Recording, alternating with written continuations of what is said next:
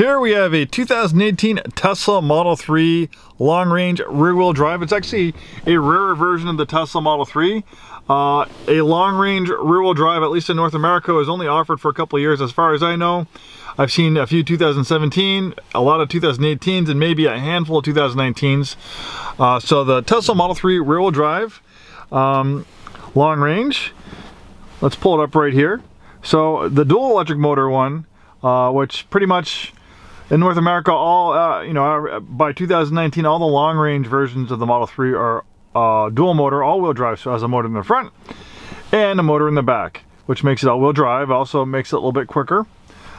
This one just has a motor in the back, so it's just rear-wheel drive, but it still has a long-range battery pack.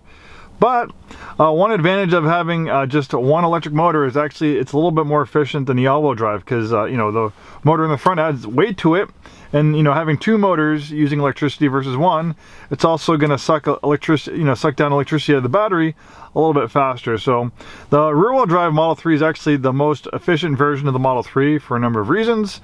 And a big part of that is just weight and just having one electric motor versus two. And it's generally the case if you look at most other EVs, like like for instance, a good example like the Mustang Mach-E, you'll find that the comparable rear-wheel drive ones with similar battery sizes versus the all-wheel drive the rear-wheel drives have a longer range.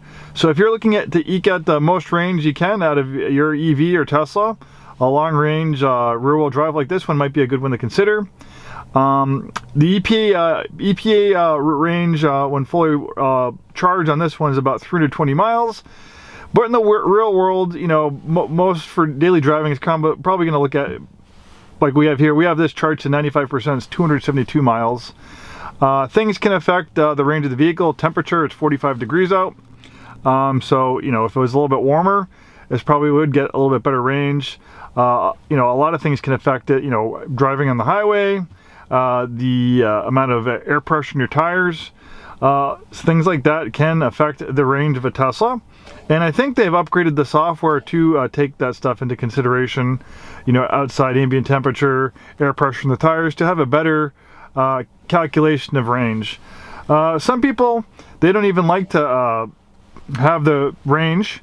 Another option, kind of like your iPhone or smartphone, you can do percentage. So 92%. So it's 92% battery capacity, obviously, versus, so there's another 8% to go. Or you can put it back to distance. Okay, so let's talk. I have a tendency to ramble on about these things. Okay, let's talk more about this Model 3. I'm a big fan of Tesla products. I actually have a Model 3 Standard Range Plus, a 2019. Looks almost exactly like this one. This one just has a bigger battery than mine. I'm a big fan of Tesla products. As a used car manager, I buy most of the used cars for a dealership, so I like to buy Teslas. At any given time we have about 10 pre-owned Teslas in stock.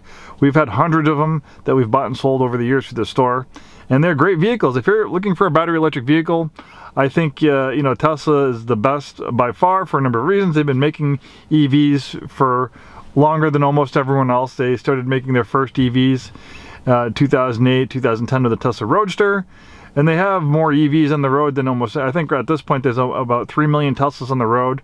So they have a lot of data, a lot of research into thermal management, making battery packs that are robust and have minimal amount of degradation. That's the thing, is that all batteries are created equal, and it's not just the batteries, because a lot of the batteries that they get are made sometimes by Panasonic or LG.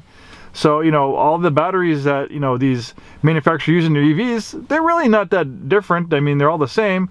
But what it really comes down to is the software, the software that connects to the batteries, extracting power out of them, and the thermal management, how good of a job do you do, cooling the batteries. Because if batteries do get too hot over a long period of time, they can degrade faster. Generally, the jury's been out. There's Teslas out there with 1 million miles, 500,000 miles, 100, 200,000 miles. The battery degradation in Teslas is, fairly low. I think it's maybe like 1%, 1% every year. So maybe after 20 years, if that, your battery will be at 20% capacity, which isn't too bad, After 20 years, they'll probably have, 150, 200,000 miles at it. So still having 80% capacity of your battery versus 100, that's not too bad. You have a lot of warranty, and generally not too much to go wrong. You know, with an electric car, you have dozens of moving parts versus a gas car that has thousands of moving parts. And gas cars are just getting so complex. You know, I see it myself. I have to run cars through the shop. I'm picking up and dropping cars off at other dealerships that we have for warranty work and things like that.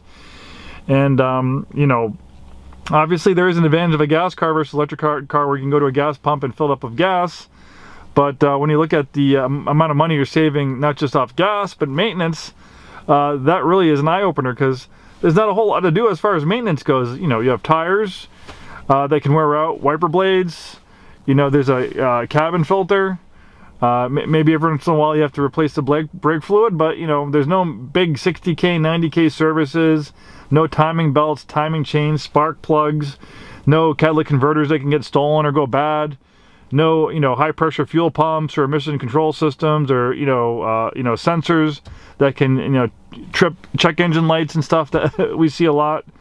A whole lot less to go wrong. Don't get me wrong, things go wrong on Teslas, but you know, I think it's at a generally lower rate than gas cars, and that's my opinion. But it's also off personal observation of running, you know, hundreds and hundreds of cars through the shop a year, and you know, seeing how cars hold up, see how cars come in, you know, come in trade. I like Teslas, you know, because we don't like to have to, you know, get a used car for our inventory and have to spend a lot of money in the shop, because you know, that takes away profit from us. The nice thing about Teslas is generally when I buy them, they don't really need anything in the shop except maybe tires. You know, brakes, they last a long time too. Brakes, maybe 150,000 miles, if not longer, because it has regenerative braking. When you know, regenerative braking uses the electric motor to slow the vehicle down, recapturing that energy and putting it back in the battery. So your actual brakes don't get used that much, you know, unless you're doing like heavy braking or things like that. So cost savings start to appear all over the place. Okay, so you know, charging is pretty easy with Teslas. You can use the screen here to navigate you to supercharging. You can see there's 2 superchargers fairly close to us. There's a lot of superchargers in Washington. Pretty much Tesla has 30,000 superchargers throughout the world, the majority of them in the United States, so you can pretty much drive almost anywhere in the US and be able to you know, fast charge your Tesla. It's very seamless. You have a credit card hooked up with your Tesla account, you just back into a charger, plug it in, it's all automatically billed to you. You don't have to mess with buttons or credit cards or anything like that. And if you want to plan a trip, it'll figure out for you too. Let's say we're going to go to Spokane. Okay. It'll figure out my whole trip for me. And it looks like I will make it to... so it's going to have me supercharge in Ellensburg. I'll arrive with 25% battery left, and I'll charge for 40 minutes. And then I'll make it to... Spokane. So with a full charge, I just need to stop once on a trip to you know, Spokane. And honestly, driving from Tacoma to Spokane, you know, I'm gonna probably want to get out for a little bit for a break to stretch my legs. So I always welcome a little stop at the supercharger. I don't do it a ton. I don't, you know, drive maybe 30-40 miles a day, so I don't have to supercharge a lot. But sometimes doing stuff you know, for work, I'll take a Tesla and I'll have to supercharge it, or sometimes on a road trip in my Tesla I'll have to supercharge it, and it's nice, you know. You sit back, you can listen to the radio, you can watch Netflix, Hulu, things like that. You can play video games, so, you know, it's pretty amazing. And, you know, the over-the-air updates is another amazing thing. You know, this is a vehicle that's constantly getting better even though it's older. This is a 2018, so for years this did not have a blind spot camera, but last Christmas, December of 2021, Tesla did an over-the-air update, and boom, they figured out they can activate the cameras on the fenders, and now you have blind spot cameras and you put the signals on. That's just a drop in the bucket. They're adding video games. The whole user interface was actually redesigned a few times since this car has gone out. They're constantly adding features. All these over updates are generally free, and they improve the vehicle, they make it safer. And that's the thing, like, some people will ridicule Teslas, like, I don't like the sparse interiors in Teslas, I like tactile buttons that I can touch. Well, the thing with tactile buttons is that they're there forever. You're not going to upgrade or change them. Since the majority of the functionality is handled here, it's infinitely configurable. Kind of like, you know, your iPhone or your iPad, you can get a, you know, big update from Apple, and the whole display can change. They can look better, they can add features. Well, it's the same type of deal with Tesla. And Tesla also has an amazing app So you're very connected to the vehicle. You can use your phone as a key. What I really like is when I get out of the shower in the morning, the first thing that I do is I put the heat on, or I can hit defrost car and the whole car will be warmed up or defrosted. I'll put my heated seats on. It's amazing. You can track where your vehicle is on your phone. You have Sentry mode, so you can pull up like live camera views of your vehicle remotely from your phone. I can just go on and on. And even though the Tesla Model 3 is a compact, there's lots of space, the trunk is fairly large. Even though this is about the same size of competing gas vehicles, just because there's no gas engine, the layout of the batteries, it has a lot more space in vehicles with gas engines that are similar in size. Look at, there'd be a gas tank here, but no gas tank, you have even more storage. Really beautiful vehicle as well. Nice understated lines. It's not really aggressive curves and stuff, but it has an understated beauty to it. It's grown on me over the years. I'm quite fond of the way they look. Not everyone's crazy about them. Very safe. One of the safest vehicles actually ever tested by the NHTSA. One of the lowest probability of injury in an accident out of any other vehicle on the road. So I mean, there's a lot of perks to this Tesla. Here's this amazing app. Like if I want to open the frunk, just go like that, and then boom, that's opened.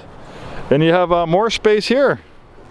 It's also a safety feature. This is a crumple zone that's bigger, 60% bigger than a gas car with an engine in the front. You have all this space to absorb energy in an accident, a frontal collision.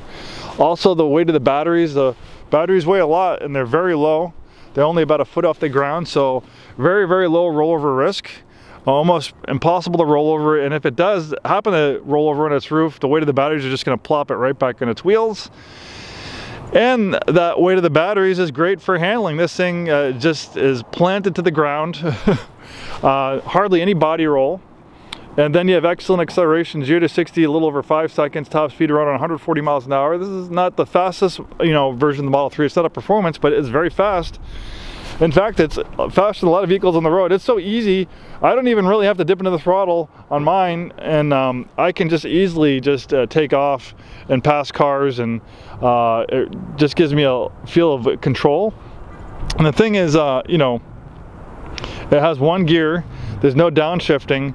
There's no, waiting for the engine to rev when you hit the throttle to reach its power band. You just have instant, acceleration as soon as you hit the throttle. It's a completely different driving experience. Quite fun. Thanks so much for taking the time today to watch this video. Hopefully see you soon, and have a wonderful day.